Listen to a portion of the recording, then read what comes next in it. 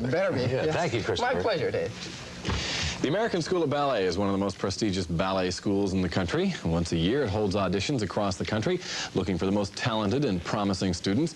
Recently, an audition was held here in the Bay Area, and Kate Kelly profiles one young dancer who was there. 7, 8, 9, 10. First group, second group. Okay, we'll face the mirror.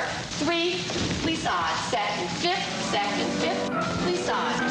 2, down and 10. They come for a chance to be among the best. Young boys and girls vying for a spot with the School of American Ballet. For 12-year-old Jessica Radetsky, getting into this summer program is part of a dream, her dream of becoming a dancer. And like most dreams, becoming a professional dancer takes a lot of hard work. For Jessica, the work begins here, 3 hours a day, 6 days a week in the dance studio. It takes discipline, technique, hard work. And it takes a lot of practice. Jessica has studied with her teacher, Ayako, for 7 years. Well, I studied gymnastics and when I was like 3 or so, and I was taking ballet. I started ballet to help my gymnastics, and then I quit gymnastics because I knew I wanted to dance.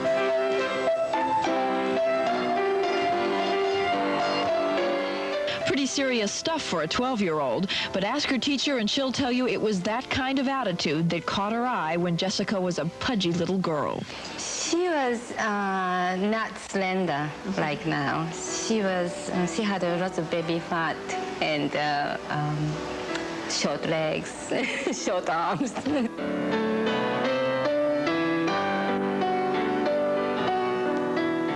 But she was very serious, and I saw her first time. I was surprised. She's really limber. With the dance has come sacrifice and commuting 3 hours daily to practice.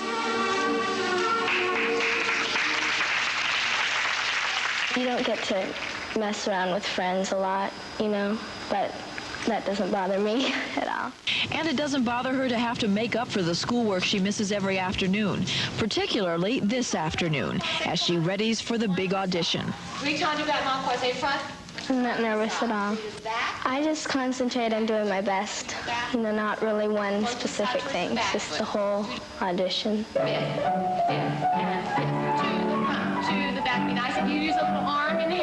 It is 30 minutes of tough routines, all learned on the spot, and precision counts. And finish. Whoops. Okay, thank you very much. The school will be in touch with you by mail. One audition is over, and another dream begun, all on the way to becoming a dancer. I want to be like a prima ballerina. That's like the highest rank. I want to be like Natalia Makarova.